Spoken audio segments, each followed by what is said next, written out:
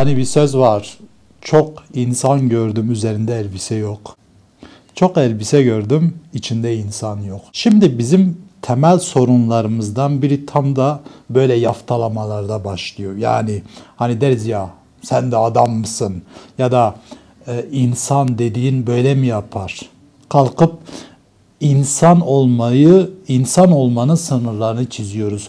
O sınırların içine kalanı insan, adam, o sınırların dışına çıkanı işte haddini aşmış, deli, çılgın ya da insan değil diye yaftalıyoruz. İnsanı bir küre gibi düşünürsek, o küre dümdüz bir zeminde sabit durur. Bu doğru. Yani tüm etkilerden yalıtıldığını düşünelim. Bugün dünyanın birçok yerinde insanlar yaşayabiliyorlar. Yüksek yerlerde, deniz, nehir kenarlarında, ormanlarda değilse bile ormanlara yakın yerlerde, yanardağ bölgelerinde, adalarda, çöllerde, vahalarda, ovalarda, platolarda gibi. Ve her yerde zemin aynı düzlükte değildir. O kürenin, yani insan dediğimiz kürenin dünyanın her noktasında, yani insanın yaşayabildiği her yerde sabit kalmasını bekleyemeyiz. Ve bu sadece fiziksel yönden sebeplerdir.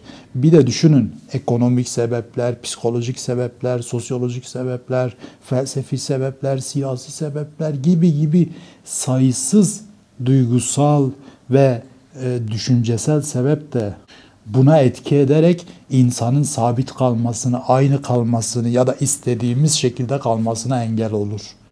Dolayısıyla da insanları bir veya iki, üç çeşitli sınıflara, kefelere koymak, onları bunlara tabi tutmak bizim sorunlarımızdan biridir. Ve ne yazık ki eğitim de bu sorunları körükleyen bir şekilde sistematize edilmiştir. Bize düşen insanın yeteneklerini, yapabilirliklerini sınırlamak yerine onları olabildiğince serbest bırakıp yaşadığımız çevreyi buna uygun hale getirmektir.